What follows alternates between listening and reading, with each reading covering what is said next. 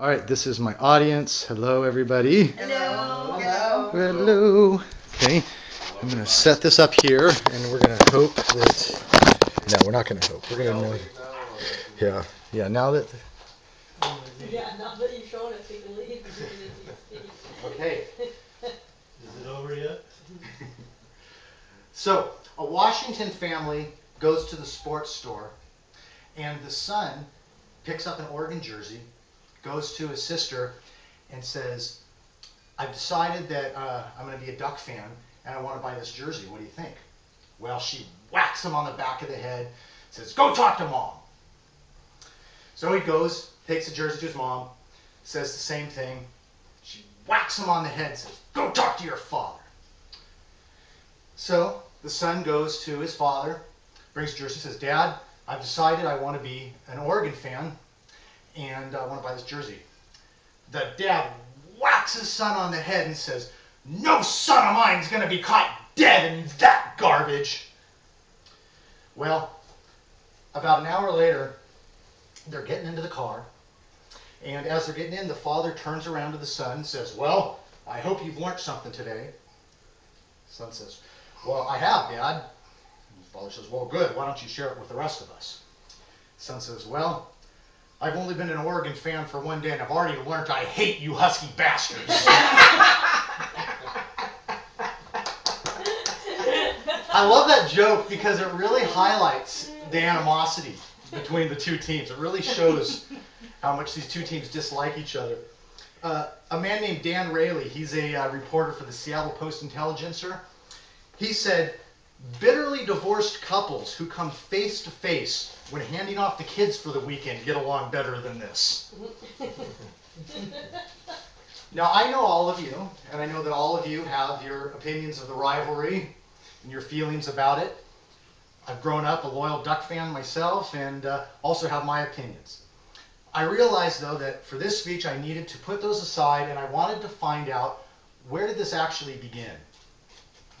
And I did some research online, and particularly through a website at a place called Malamute.com, an article called The Border Wars.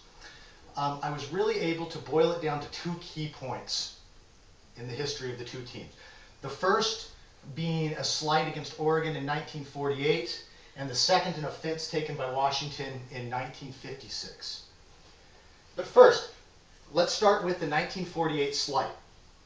This year, Oregon was tied with the California Golden State Bears for who would be number one in the conference. Who would go to the bowl game was coming down to a vote amongst the other teams in the conference.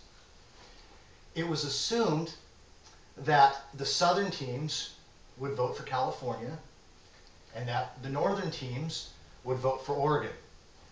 Well, not only did Washington not vote for Oregon, but they actively persuaded Montana, who was a part of the conference at the time, to also vote for California. This was seen as a slap in the face by Oregon and a show of no loyalty. Oregon fans never forgot it, and that was the defining moment of the rivalry for the Ducks. Well, let's skip forward to 1956. And Washington finds themselves embroiled in a scandal pertaining to paying their football players. Now, in college sports, this is a big no-no, and it ended up in extremely heavy sanctions against the Washington sports program, not just the football team, but the entire sports program. Washington fans assumed that it was Oregon had been the whistleblower and that they had done so out of spite.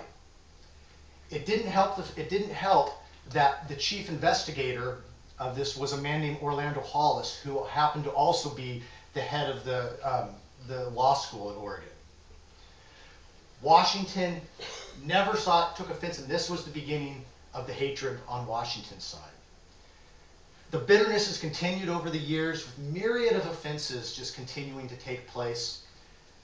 The 30-minute victory dance by Washington in the middle of Atkin Stadium. The dousing of Washington sports trophies in spit by visiting Oregon players. 50 years have passed since the original offense in 48 and 56, but I wouldn't place your bets on this rivalry ending anytime soon. As a man named Jacob Thorpe said, he's a writer and editor of a Seattle-based sports website called SB Nation.